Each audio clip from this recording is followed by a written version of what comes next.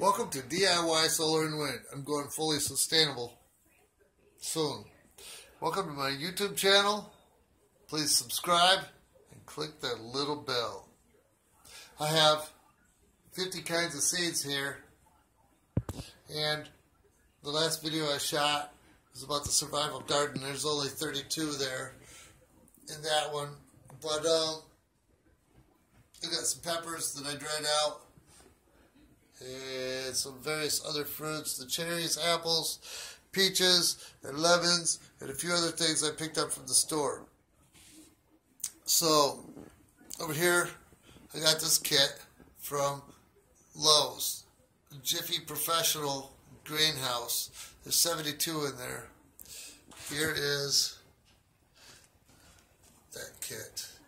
So, everybody says organic only. So organic garden soil and your organic perlite. Then you put the wood chips on the top. So here's the greenhouse that I got from Amazon. It's doing pretty good. It's only 15 watts. I got 4 onions. I'm trying to get them to root. I got a goji berry. I got a coconut. I have 2 pineapple plants inside there. And I just planted these on Monday. Today is Saturday.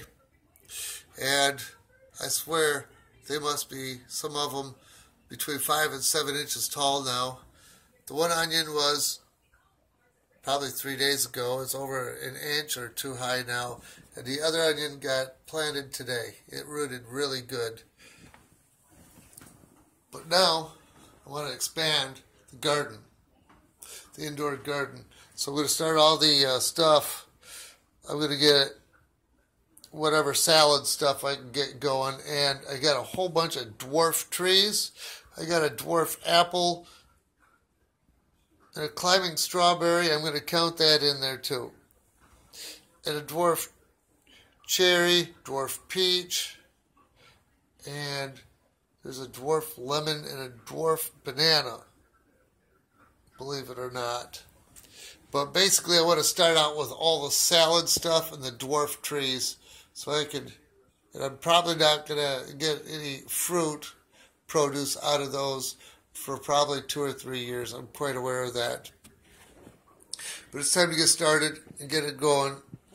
So that'll be tonight's project. And this kind of thing is showing on the picture 1 seed per pod. And if you get this on Amazon, the Survival Garden Heirloom Seeds, it comes with a study guide. And it tells you for every single thing in here, for the 32 different seeds, how many to plant and how far apart and how deep each seed goes. And that's pretty amazing. And I got 6 of these little dishes. So I'm going to get a few things going on to get that all set up in the greenhouse. And if it gets out of control, I'll just buy another greenhouse. So, other than the 26 solar panels, I now have indoor garden on its way. Thank you, and have a nice sunny day.